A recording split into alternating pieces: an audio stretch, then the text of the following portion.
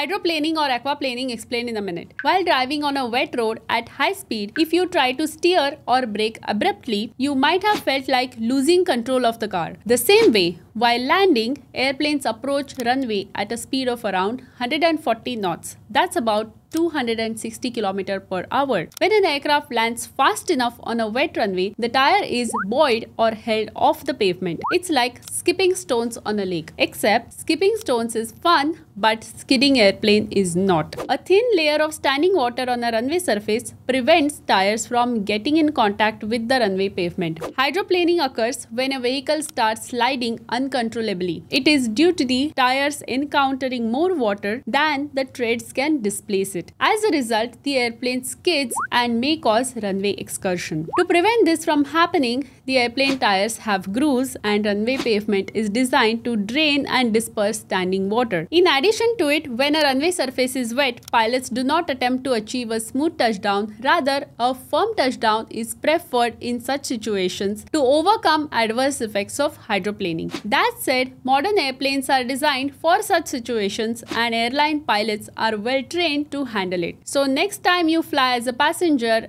and if it's raining outside, know that the pilot landed the airplane firm because he or she prioritized your safety over comfort.